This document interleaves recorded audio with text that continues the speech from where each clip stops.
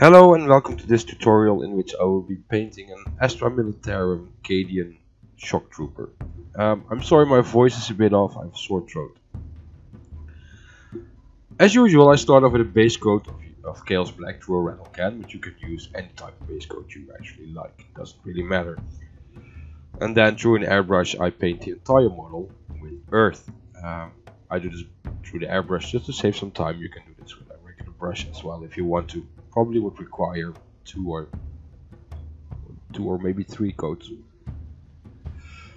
Next, I take yellow olive and I block in all the armor parts and the casing for the flashlight.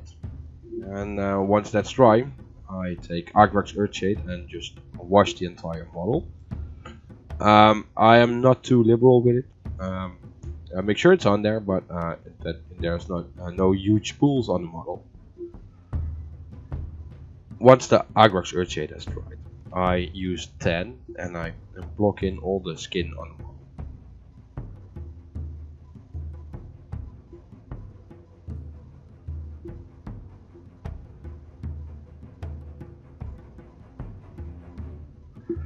model. Then I take anthracite grey and I paint the boots.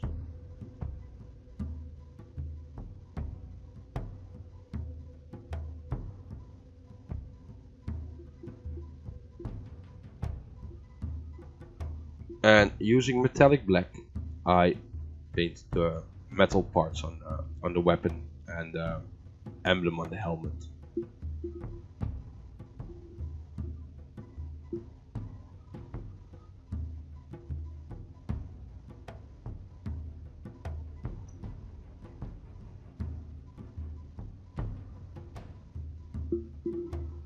Next, using Reichland Flash Shade, I wash all the skin parts. Just to get the shading in there.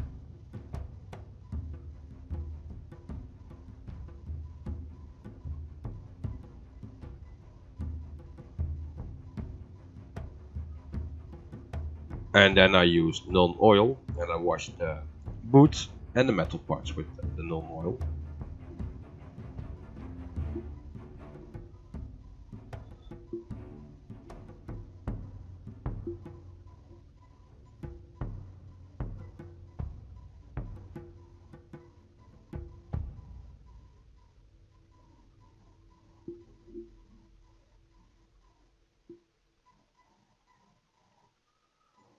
Next is back to earth and I'm going to apply a highlight to all the cloth parts.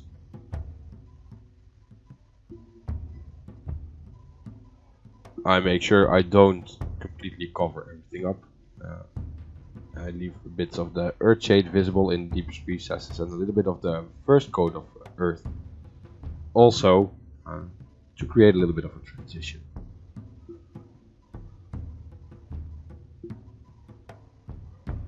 And then it's back to yellow olive and I highlight all the green parts with the pure yellow olive.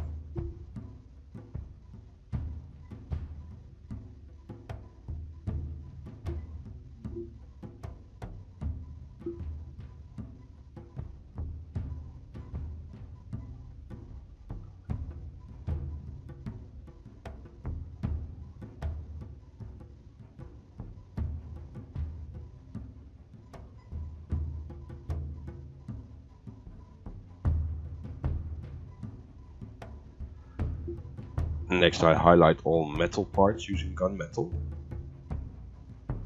And again this all goes following the same principle of just staying away from the deepest recesses, building up a little bit of the color towards the light, towards the outside of the parts you're painting.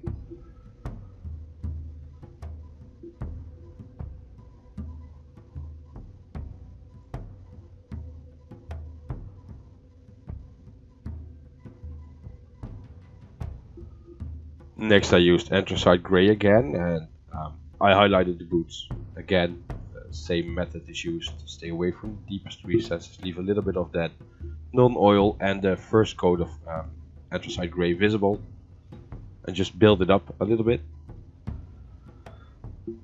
And then I made a mixture of 4 parts tan and 1 part white, and this is used to highlight the skin.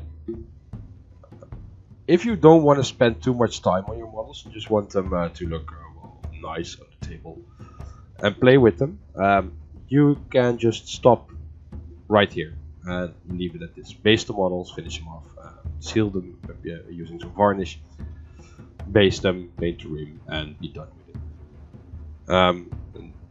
Therefore, I chose this method for this tutorial. Normally, I will just build up one part and go to the next part. So now I basically painted the model, in my opinion, basic tabletop, and now we're going to continue and make it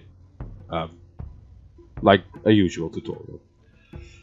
So the 4:1 mixture of tan and white, 1 part white is added, and I'm going to reinforce the previous highlights.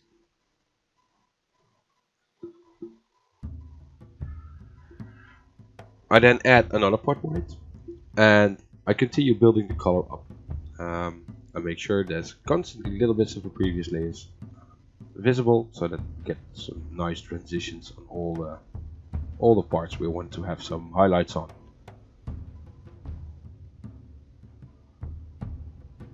Then it's back to the boots, and I make a mixture of 3 parts anthracite gray and 1 part white.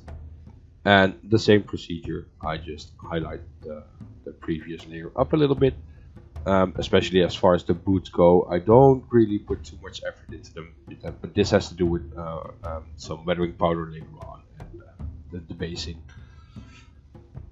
So next is onto silver, and just highlight, put a little extra highlight on all the metallic parts, just to stay on the outsides.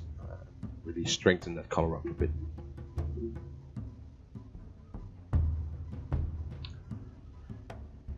Next, I made a mixture of 4 parts yellow olive and 2 parts camouflage green, and I started highlighting all the armor panels again, working towards the outside, towards the light, leaving parts of these previous layers, as explained before, visible, just gradually building the color up.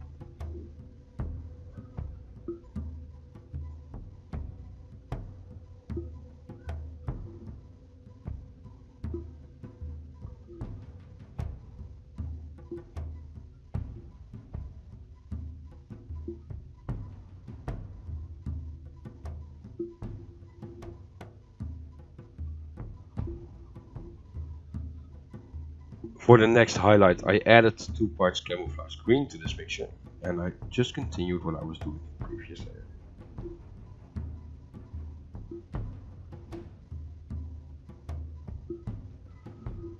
And the further I now go towards the inside of the model, the more the layer will turn into a soft edge highlight, so that I can just finish it off with a final edge highlight in the next layer.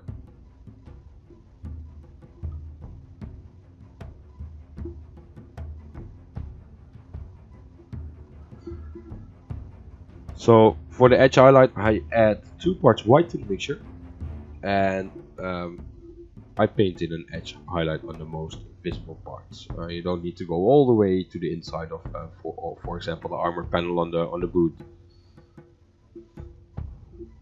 On, for example, the shoulder pad, you don't need to go all the way down. That's the highlight wouldn't be there, so we're not going to paint it.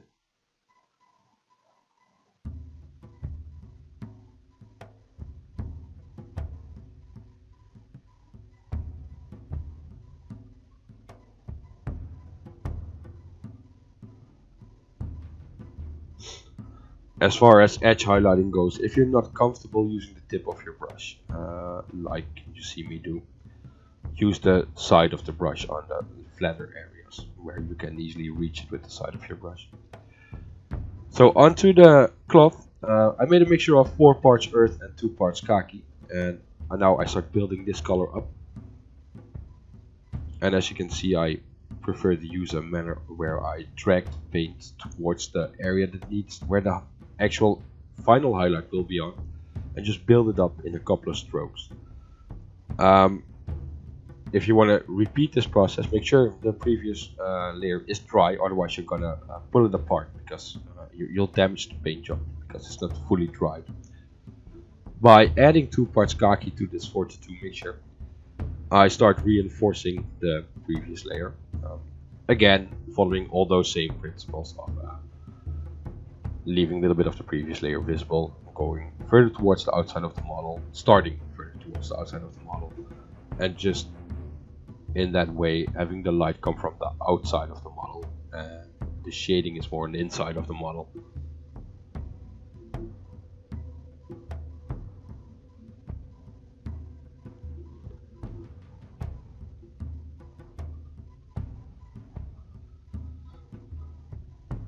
And to finish the cloth off, I add 2 parts white to the mixture, and I apply this as an edge highlight, and where I feel it needed a reinforcement in the previous for the previous color.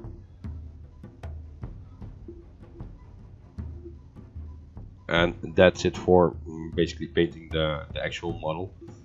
But through an airbrush I applied green brown for the color on the base, and this is in a minute followed by a dry brush of Iraqi sand.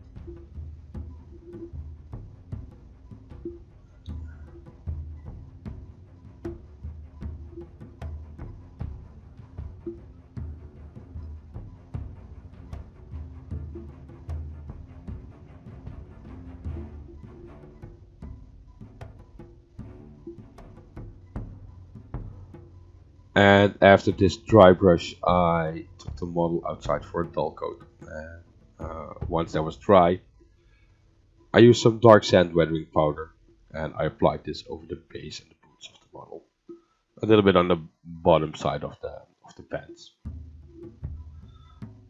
So after applying a tuft and pasting the base edge, this finishes up the model, and here's the end result. So, I hope you liked this tutorial. Please like, share and subscribe if you want to. And see you next time. Bye bye.